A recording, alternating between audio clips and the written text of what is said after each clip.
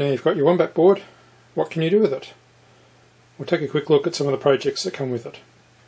We can blink LEDs. We can use the push button switches to control LEDs.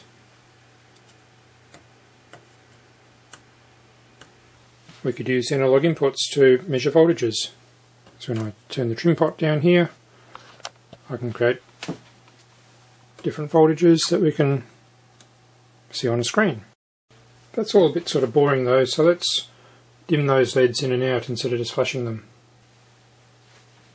Yeah, much nicer. Instead of just displaying a voltage, let's use a photocell and read the light level.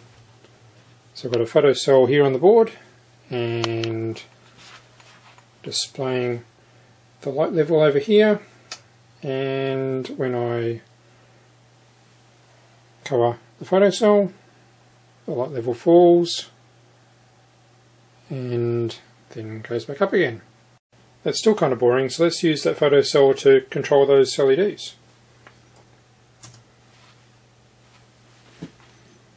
So now, if I cover the photocell, LED turns on and off.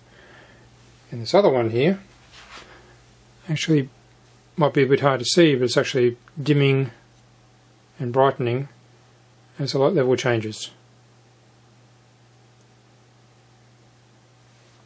Or how about adding a temperature sensor?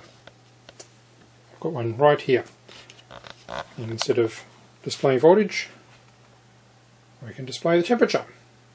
While that displays there, let's heat things up a little with a hairdryer.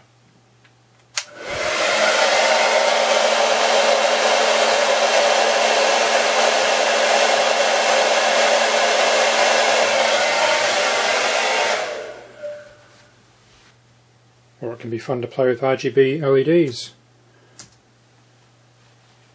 Getting one to cycle slowly through all of its colours, in theory, automatically. Or we could use a trim pot on the Wombat board to control the colour of the LED.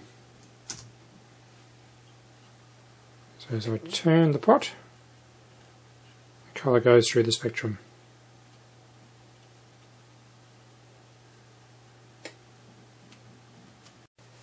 But why stop there?